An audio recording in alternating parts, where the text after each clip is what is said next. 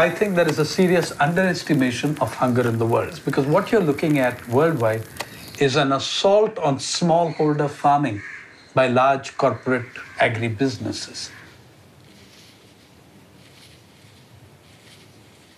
Consumers in advanced countries don't even think twice when they're filling their baskets in a supermarket. Where is this coming from? It's not growing in our country. And does it involve any kind of cost to the people who are providing this? Yes, it involves a cost, a very, very heavy cost.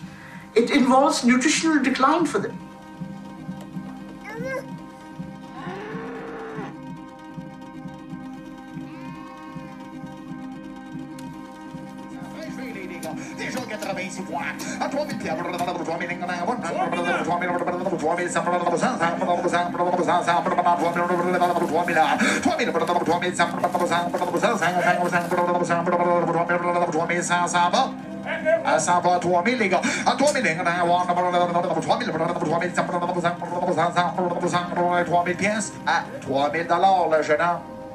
La concurrence entre agriculture inégalement située, inégalement dimensionnée, inégalement équipée, inégalement productive, c'est un jeu de massacre.